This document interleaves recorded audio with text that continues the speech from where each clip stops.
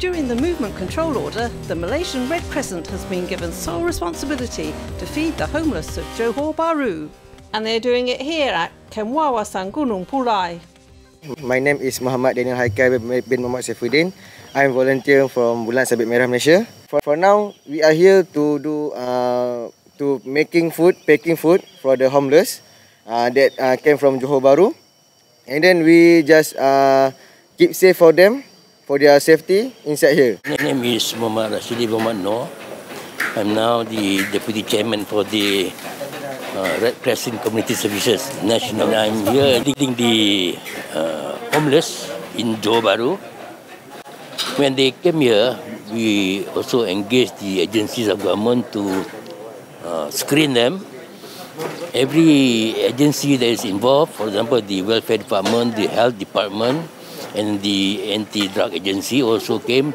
Some of them are also taken up by the other agencies to be housed in different places. The Red Crescent has been entrusted with feeding them. The preparation of the food is all done by our volunteers, which we engage from districts in Johor, either from Keluang, Pontian, Johor Bahru, and also Kota Tinggi, and they came in through rotation. Activities in the camp are coordinated here. The camp is currently looking after 191 people. We have 88, Chinese we have 58, India we have 29, and others 16. Now we are in our Dapur Medan. For this side, we just preparing the food for the homeless.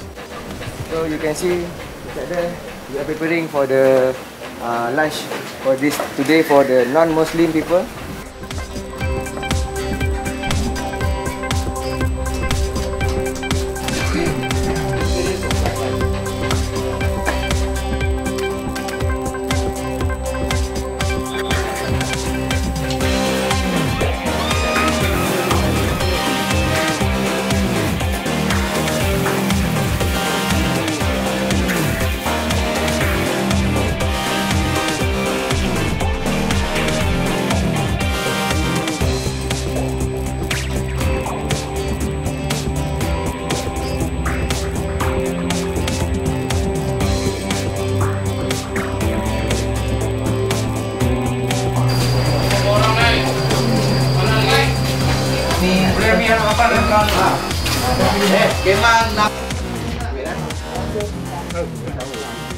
I think we have to thank all of them because they've been doing their work voluntarily and been staying here, staying away from the home and away from what they are doing.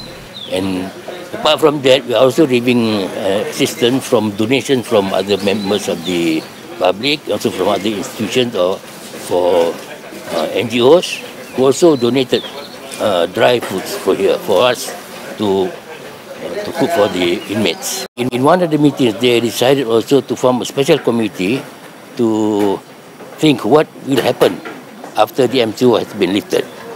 So, in fact, the committee was more on trying to house them temporarily. So, I hope after this COVID-19 end, those homeless will be get a good job and get a healthier life after this.